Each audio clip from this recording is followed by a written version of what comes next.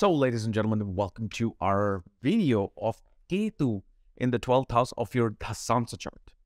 As in what happens when Ketu, the south node of the moon, is in the 12th house of D10 Dashamsha, which is the chart of your detailed analysis of the career, your obligation to society, and what the society and the world gets to see about you. Okay. So, as always, if you do not know if you have this particular position, what sign it's in, what nakshatra it's in, even in Dashamsha, because my report right now does actually show you that. I don't know about the future. Right now it does. And so if you want to know that, you can go to the link KRSastrology.com here or in the description under shop section, where you'll find my reports, books, and consultations, including my link to the Academy, Vedic Astrology Academy, where I'm going to be soon opening up my Nani course as well, which is going to be actually quite long. So I'm just mentally preparing for that.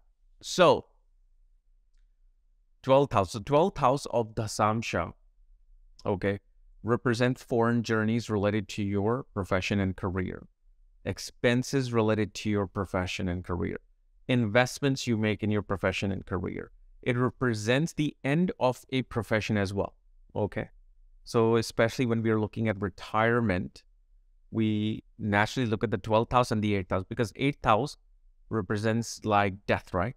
Death and rebirth. So it represents like ending of one's professional life. 12th house represents exit.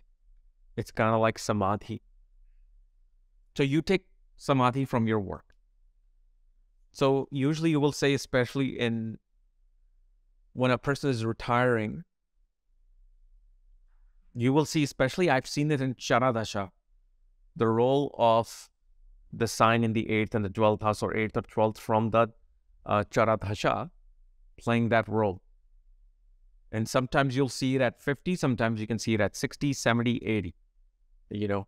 And sometimes you don't. Like sometimes a person continuously working and then, you know, they exit. So you have Ketu here. And Ketu, naturally, obviously, we know Ketu is a representation of moksha, ending, you know, and it is also represents certain unfinished past life karmas of our, soul's journey. So here, one thing you will see with Ketu is that a person with Ketu in the 12th house becomes blind towards relaxation, and they become workaholic. Why? Because the sensory point, the 5 indriyas, which are known as the 5 senses, are where? In the 6th house.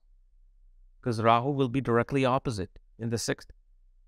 And 6th house is work. 6th house is artha. 6th house is that pending karma of career.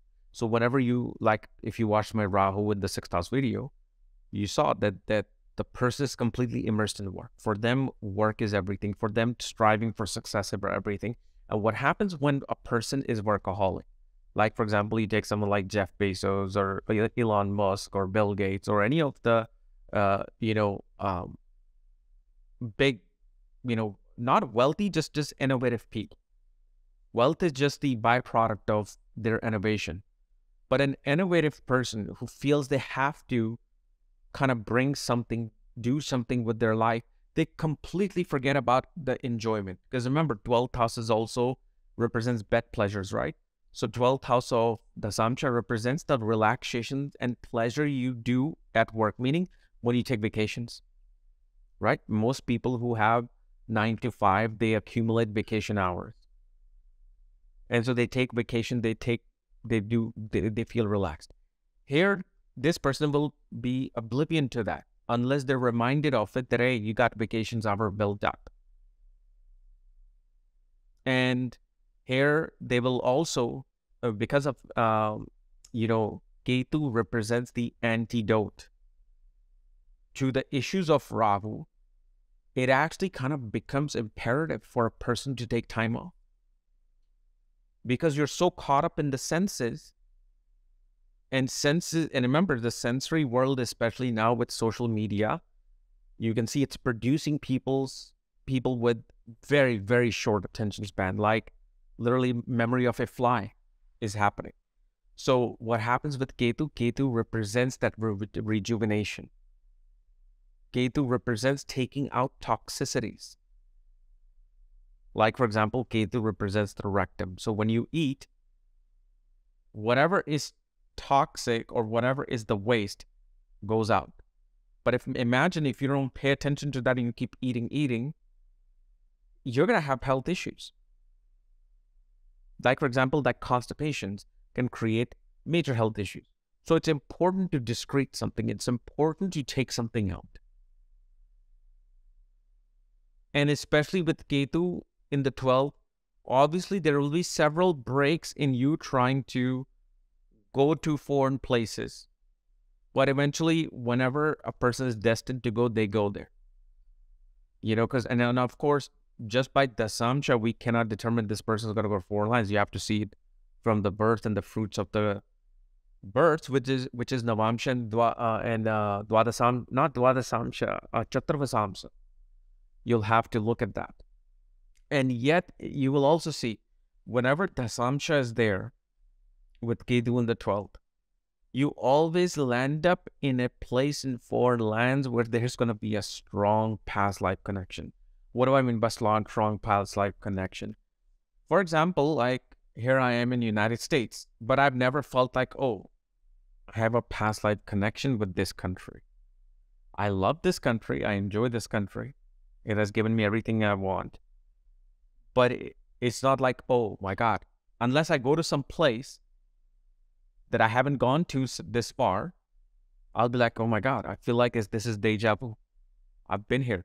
So what happens with Ketu is that whenever this person goes to a foreign place, they'll go to a certain foreign place where they will then feel this jolt. Like for example, you went for a conference, you went from India to, I don't know, let's say you went to India to Greece, and you're roaming around the streets, and you end up in some corner, and you sit at some bench. And when you're sitting, you're like, I've been here before. I have sat here before. I know this place. You just feel it. Even though you don't know this place, you've been there the first time in this life. Internally, you're like, I know this place. So you will see this happen with this Ketu in the 12th in Dashamsha. But because it's in Dashamsha, you'll be traveling for work or performing some kind of a karma. And even outside of work too, because remember, this is just what the world may get to witness and see. So if you go with a group of people, because in your birth chart it shows that you have to travel. And so with this Dashamsha Ketu, and if you're traveling within that period of the Ketu, it will show, well, you've got some unfinished karma with this place. Because again, Dashamsha, the karma chart. And then you will feel like, okay, maybe I need to come back here. I need to find ability to relocate here so I can stay. And that happens not often, but there are stories where a person, like, for example, I know this one lady, I think she's Jewish, and she went to India and she put her feet in the water of the Ganga in Rishikesh. The moment she put her feet in the water in the Ganga in Rishikesh, she suddenly realized, I've been here and this is my home. This is it. This is home. And she said, I'm never going back. And she has now permanently settled in India. I have actually, I've seen some of her videos. She has like curly long hairs. I think she's probably 50, 60 now, or maybe even older. But that's what happened. A foreign journey brings about a past life connection with this particular Dashamsha. But one of the biggest things you will see is that these people don't want to waste time on enjoyment. They are here to work. They are here to give everything for themselves to Artha. Now, how much to the extreme they will do it, you will have to see what planetary placements are, because also 12th house is escape. Maybe Ketu in the 12th house also shows that there is a past life desire to escape work. And this is where you will see the connection of planets with Ketu in the Dashamsha or around Ketu or looking at Ketu. Or actually not even looking, they have, the planets have to be influenced by Ketu, because Ketu, if it's being influenced by other planets, it's going to be more reluctant to escape and more determined to work. But when Ketu influences, then you will see there's this desire for look for another type of conscious life. Okay. So this was our Ketu video of Dashamsha. I am still thinking which other divisional chart I should cover next. Okay, especially because I'm only going to cover that I deal with the most. Okay. So you guys will see next week what comes. All right. So तब तक के लिए आज्ञा दीजिए. नमस्कार.